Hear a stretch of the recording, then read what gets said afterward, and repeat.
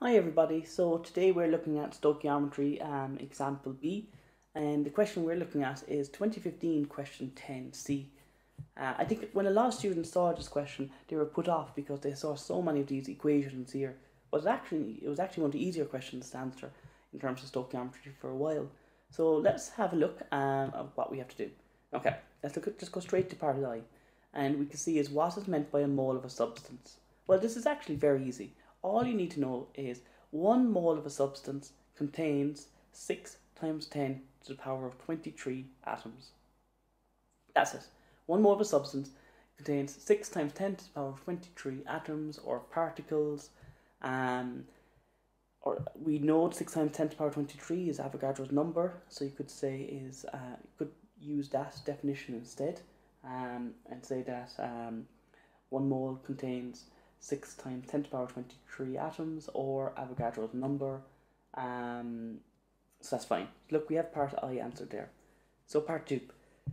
So how many moles of magnesium react with silicon dioxide to produce 7.6 grams of magnesium silicide? Well, there's a lot of information being given here, okay, but let's just figure out what we're actually being asked. The question is asking us to figure out how many moles of magnesium react with silicon dioxide to produce 7.6 grams of this guy over here. So therefore we're going to be using our formula being number of moles equals mass over MR. Now, if we plug magnesium into that, we'll quickly find out that we don't have the mass of magnesium here or up here or down here.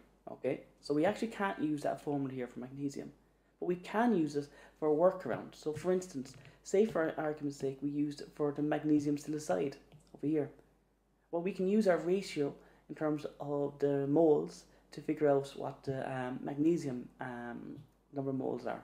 So we're going to change that to Mg2Si, and we're told that the mass is 7.6 grams, and that's going to be going over the MR. Now I'm going to cheat a small bit here and just tell you what the MR is straight off, okay, to save a little bit of time. So we have 7.6 grams over 76, so therefore we're getting 0.1 moles of your Mg2Si. Now that's not what we were asked. We were asked for the number of moles of magnesium. Okay, but we can see here that we have a ratio of 1:4. So that means if I have 0.1 moles of magnesium, I will therefore have 4 times as much moles for your Mg magnesium over here. So if I have 0.1 moles of magnesium silicide, I would have 4 times as much magnesium, so therefore we have 0.4 moles of magnesium. That's our answer, so we're going to highlight that, make it nice and clear, okay, and we're going to move on then, okay, to the next one. And just going to break this up a bit, and we're going to go on to part 3 of our question. So part 3 is asking us, calculate the number of moles of hydrogen chloride, so that's the hydrogen chloride here, required to react with 7.6 grams of magnesium silicide. Okay. Again, if we use our number of moles formula is equal to mass over MR, we don't have the mass of HCl. But why can't we not just apply the ratio again? So we know the number of moles for magnesium silicide being 0.1, and we can see there are 4 times as many for HCl. So it's very similar again, guys. It's simply going to be, in this case here now, is going to be 0.1 times 4 equals 0.4 moles of your HCl, the hydrogen chloride, and we'll highlight that. Now, this question was actually broken up into 2 parts. If we go back up here, we can see there that for the second part, it's what mass of magnesium chloride is produced. So let's go over here. Magnesium silicide, HCl, and we've got our magnesium chloride here. So we write out the formula for mass. Okay, so mass equals number of moles times the MR. Okay, so if we're doing that, okay, and this is of your MgCl2, The MR is easy enough to figure out, okay? We can just go to your periodic table for that and you'll get your 95. Okay, now the number of moles. Well, I'm just going to do the ratio business again. Okay, it's the easiest way forward. We know 0.1 moles of magnesium silicide here, and that there is twice as many for the magnesium chloride. So therefore, we are going to have 0.2 moles of magnesium chloride.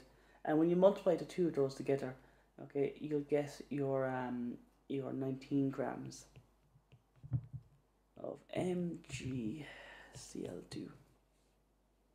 highlighted. So that's the mass. Okay, the final part so is asking us for part IV, and I'll just do it down here all together.